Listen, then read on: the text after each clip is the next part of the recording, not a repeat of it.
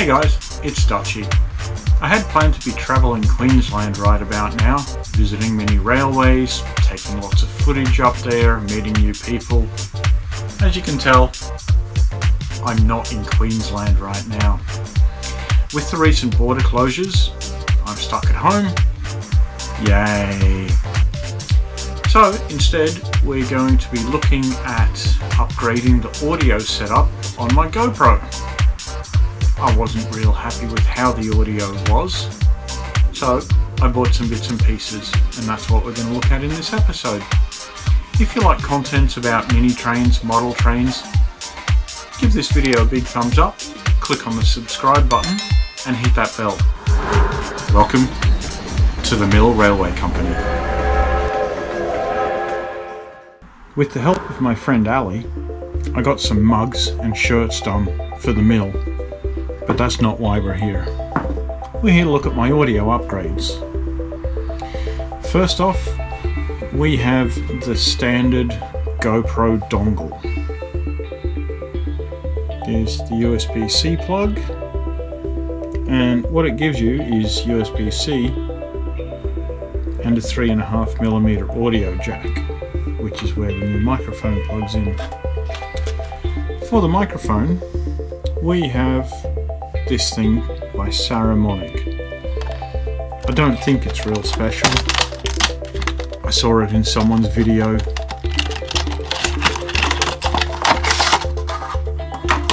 To be honest, I can't even remember whose video it was in. Oh look, stickers. Try to throw something on camera, it doesn't even cooperate.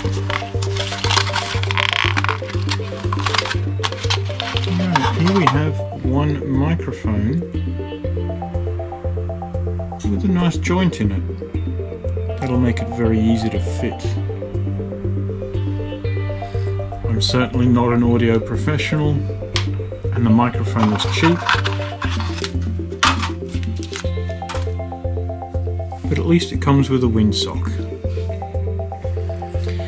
The thing that's going to make all this magic happen is the Ulanzi or I don't even know how to pronounce it, GoPro 8 vlog cage.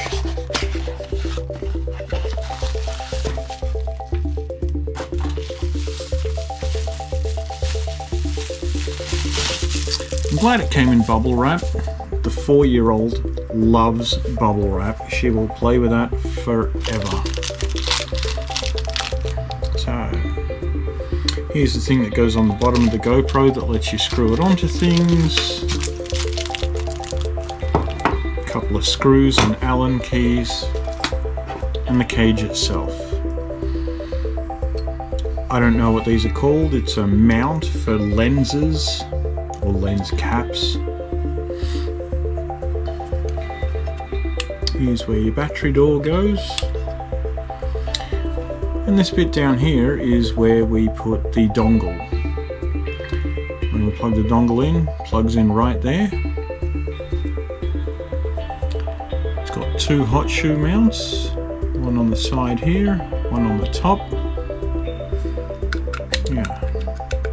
This piece on the top is removable, and it's there so that if you have something like a Rode Video microphone with a big fuzzy windsock on it, it just lifts it away from the sensor so you can't see it in the picture when you're filming. Alright, it might be time to assemble this thing.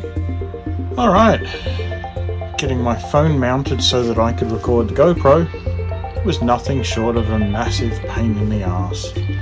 But here we go. Okay, just undo. I should hold it up here where you can see it.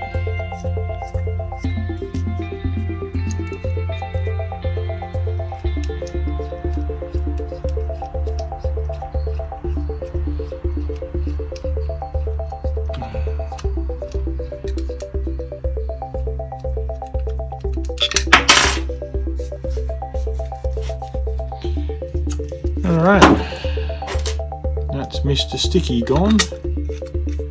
I'll put that over there. that done, here is the GoPro HERO 8 Black that I record with all the time.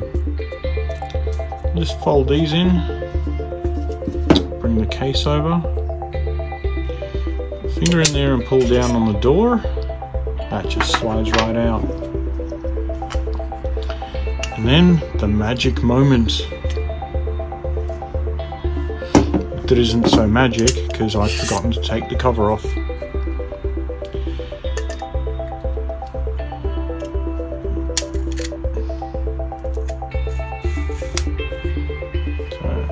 The GoPro is quite snug. You may have heard a little resistance. There's a little ball here on a spring, a little hole. And this, it just stops everything coming undone. All told, this is all metal. It feels very, very well made. I think I'll be quite happy with it. And we need to take the standard battery door off to expose the USB-C port. And then we put this one in with a nice little padded thing up here to hold the battery in snug. So, that done. We just push the dongle right through here in the bottom. Plug it in. That was much easier than I thought it was. And then for the microphone, just in there. You know what? I think I'm going to want that USB-C thing to be towards the back. So I'll just change that over.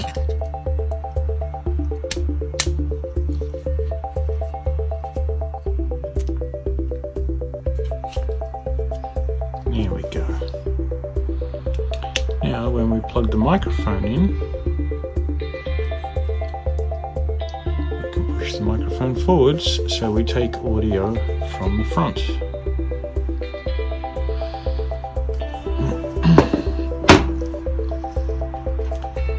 Now I'm probably still going to want to mount it on the stick, so we just get this little thing.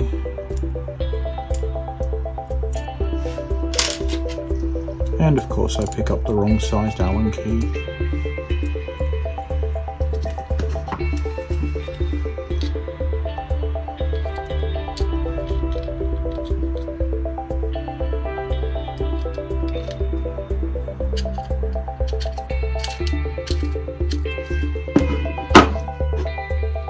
Tell you what, assembling this thing is a little bit easier than I thought it was going to be.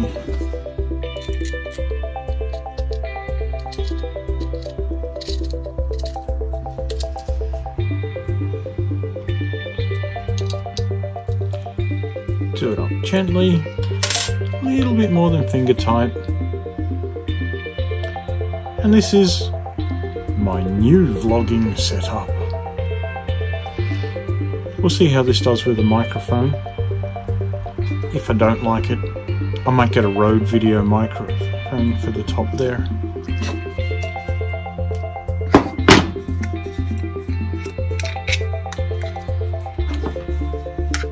Tell you what, this really is awkward filming on my phone.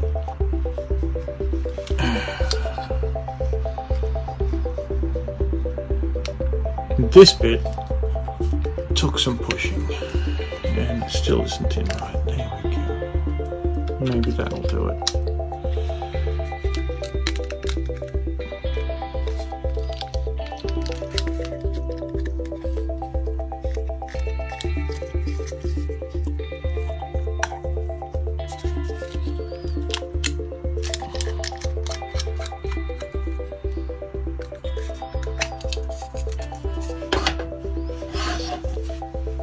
There you have it.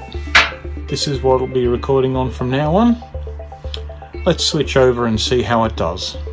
Well, it took me much longer to clean up the workbench from all that crap in the boxes than it did to set up the camera again.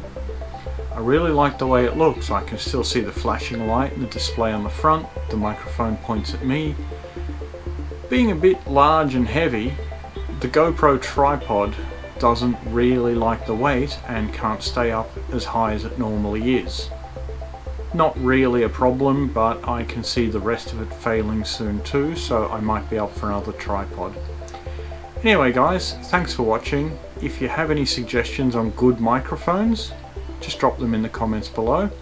Take care, and I'll see you next time.